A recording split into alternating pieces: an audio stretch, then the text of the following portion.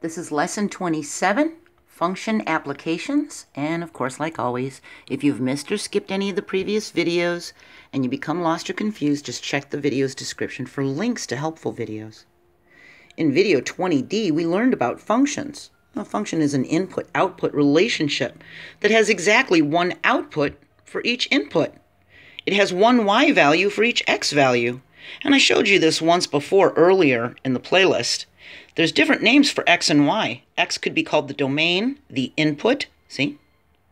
It's the x-coordinate on a coordinate plane, and it's the first members in a relation, like ordered pairs. It's the first one. The y can be called the range, or the output. The y-coordinate on a coordinate plane. It can also be called the f of x, which means the function of x.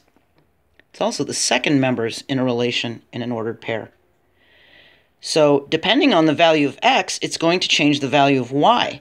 If x is 1, then y is 2. 2 times 1 is 2. If x is 2, 2 times 2 is 4, y is 4. We can make a function table of values that'll make this true. And they'll become our ordered pairs. We learned about that also. See? 1, 2, 2, 4. See? So as x changes, it affects the value of y. A function that can be described by y equals mx plus b is a linear function. When graphed on a coordinate plane, it makes a straight line. And we learned about this in lesson 22, about slope. The b is the y-intercept, where the line crosses the y-axis. So that's y-intercept b, okay? Function type problems are problems that rely on one value, like pay per hour, that depends on another value, like the number of hours worked, to find the total paycheck. That's a function. As the input of hours worked changes, it changes the output as the total paycheck. So take a look at this graph. This person makes $10 per hour. Here's the number of hours worked, and here's the paycheck in dollars, okay? So this is money. And this is the hours worked.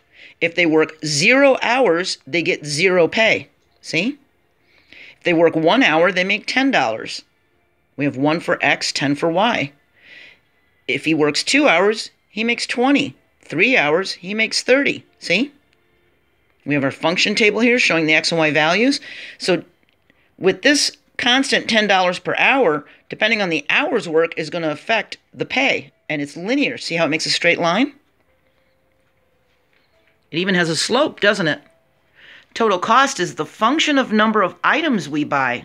If a hamburger costs $2, well, depending on how many hamburgers we buy is going to affect on how much we owe the cashier, isn't it? So if we get 3 hamburgers, well, then the total cost is going to be 6. If we buy 1 hamburger, then the total cost will be 2. See? If the number of items we buy increases, the total cost increases. That's a function. Store A pays $50 per day plus $2 for each shirt sold. Store B pays $4 per shirt sold. So it doesn't have a daily pay, it just pays $4 per shirt.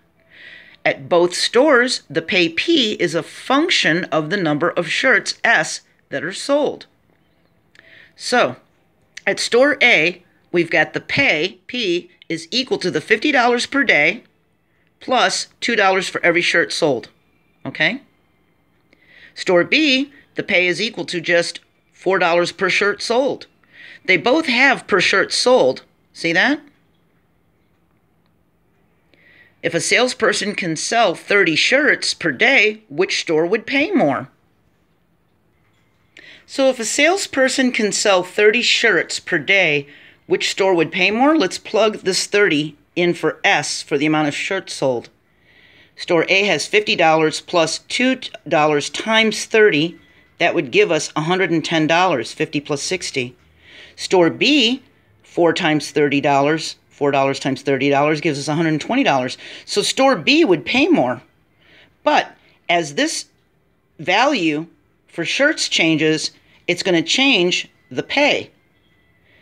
If store A had 15 shirts sold, 2 times 15 is 30, plus the 50 would be 80, and 4 times 15 is 60. So in this case, if you only sold 15 shirts, store A would pay better, see? Because of that $50 a day. It gets to a point where there's a tipping point where store A would end up being better pay because of that $50 base pay. See? But that's a function because as this changes, the pay changes. Okay? A gym charges $30 for a 1-month membership plus $1.50 for each aerobics class. What is the total cost for a month with 8 aerobic classes? So that means Y, the total cost, is going to equal that $30 a month plus $1.50 times however many aerobics classes we take. And if we take 8 classes, we do the $1.50 times 8, and that's $12. We add that to the 30, and we get 42.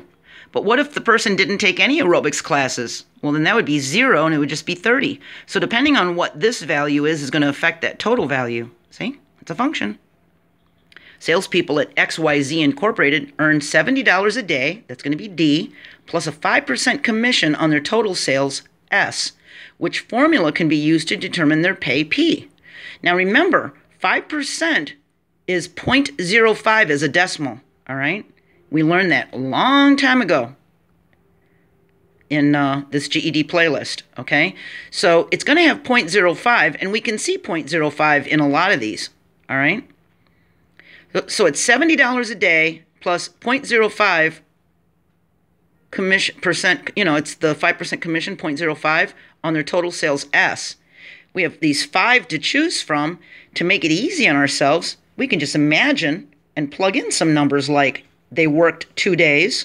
So that means $70 a day for 2 days would be 70 times 2, wouldn't it? And the 0.05 would be multiplied to S. We would do 0.05, and let's say the commission was, let's say the sales were $100.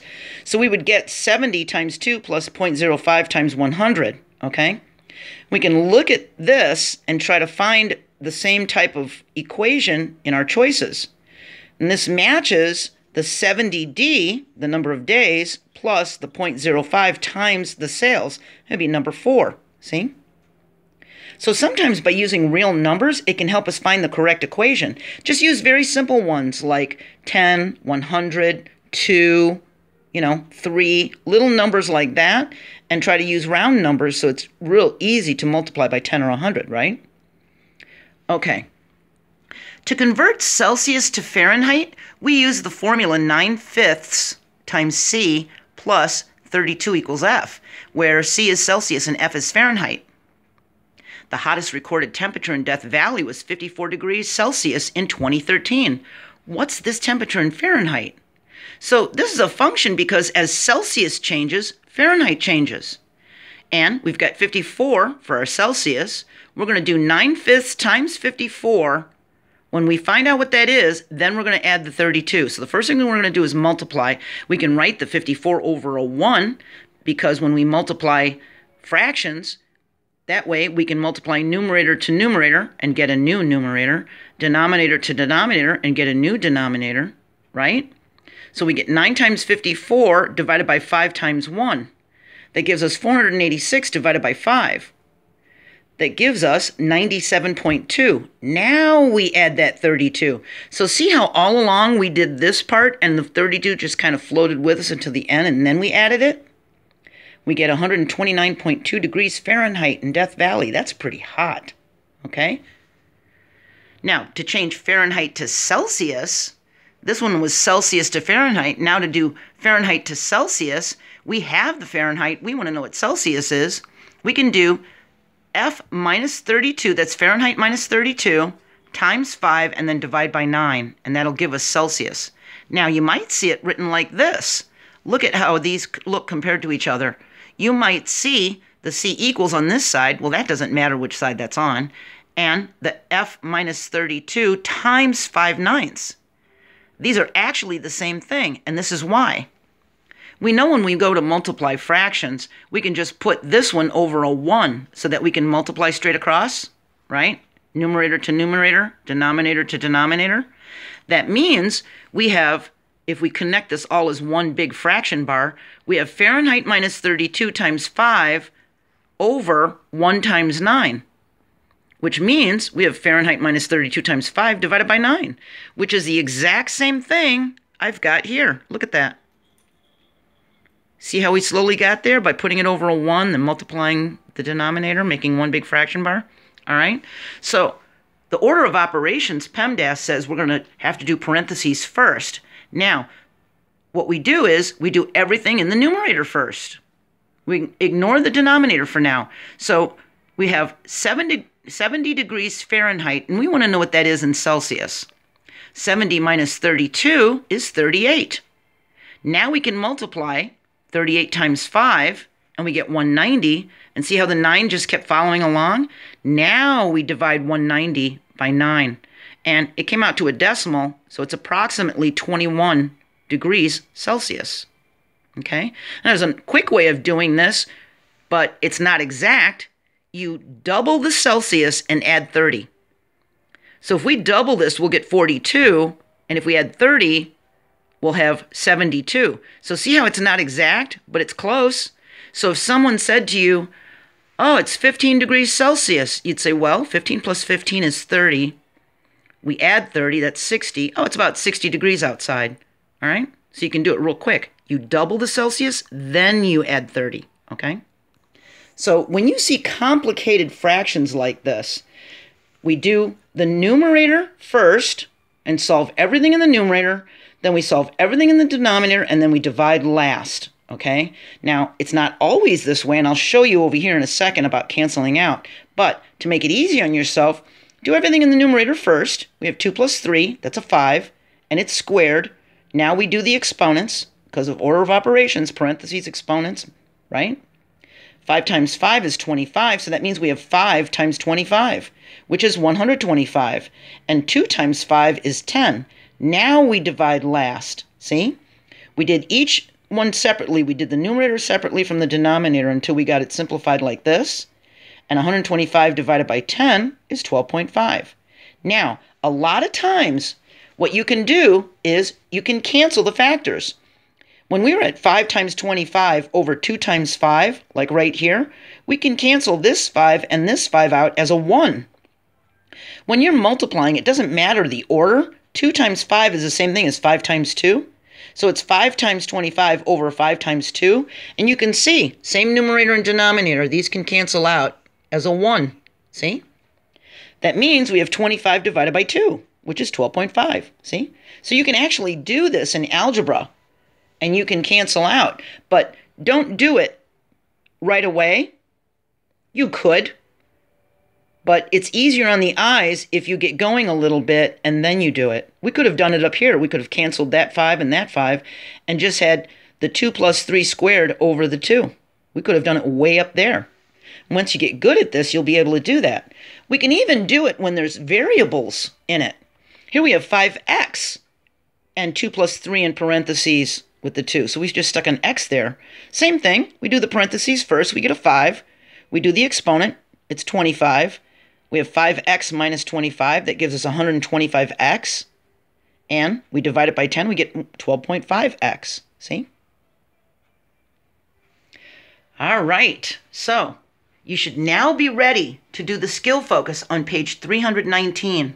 And if you've somehow happened into this video and you've never really learned algebra before, let's say you went to your freshman year of high school when you dropped out, and you never really learned algebra, this is going to be very difficult to learn all of this in this playlist. My advice to you is to go back and watch my entire Algebra 1 playlist and start from scratch, okay? I'm going to explain more about this in the next video. We're going to talk about putting the GED test into perspective and what you're expected to learn compared to students that go to school year-round and graduate from high school regularly. If you did take algebra in high school and maybe you got to the middle of your junior year or your senior year and then you dropped out and that's why you're taking the GED, then this GED playlist will probably help you. But if you don't know algebra and you've never learned it, I highly doubt that 5 little lessons in a GED book are going to teach you everything that another student learned over years, okay? It's not fair to you. If you need more help about these functions, there's going to be links to the Chapter 6 videos from Grade 8 and the Chapter 12 videos from Algebra 1, and of course, the previous videos for this lesson 27. All right? Many of you should be ready to go on and take the GED test now. You might want to go back and review any videos. Go back through the GED playlist here, this math playlist, and scan the video titles for videos that you think you should watch again before taking the test. Because sometimes if you take a break and you study the GED for a couple weeks and then you quit for a month and then come back to it, you might have forgotten a lot of stuff. You want to keep going. You want to keep going at a steady pace like climbing stairs, okay? So review anything you think you might need to, and then go take that test. And if you do pass it, let me know. Tell me in the comments. Come back to this last video and say, I did it. I made it.